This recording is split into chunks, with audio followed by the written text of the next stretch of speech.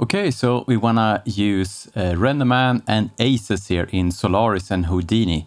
And to check here what we have here at the moment, let's go here and right click on this icon here and say color correction. I can see directly here by default I don't have ACES set up here for this workflow. So we need to go in and edit some environment variables and add an OCIO file so we can see here what happens. Yeah, so if you have Renderman installed and going here to your program file, Pixar Renderman Pro Server, in my case 24.4 and say lib, and inside lib we have OCIO.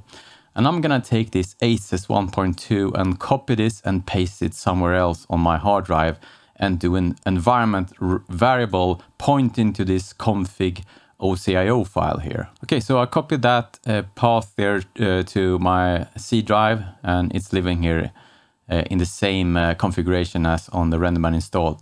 So let's go down here to my search bar and search for environment, edit system environment variables. And this is a place where we can add environment variables that's picked up by programs. So we want to do here to define a variable.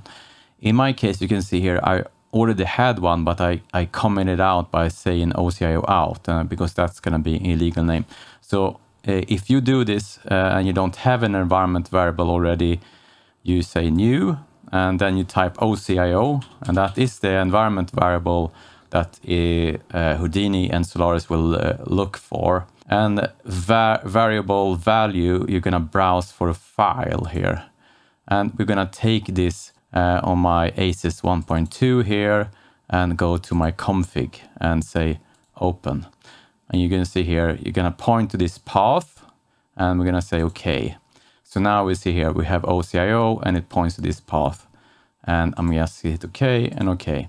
And let's reopen the Houdini and look at Solaris, how the menu looks like after this. Yeah, so we can see here now we have a drop down here instead of the Gamma 2.2 and all of that was before. So we can see here we in ACES, and we can see here for what viewport. So we have from the Renderman one, we have the cut down OCIO that is more user friendly for the most common workflows, sRGB, Rec 709, and then you have raw and log and Rec 2020. Okay, so yeah, that's kind of how you set up a custom OCIO, and it picks up by default here if you point to the OCIO file.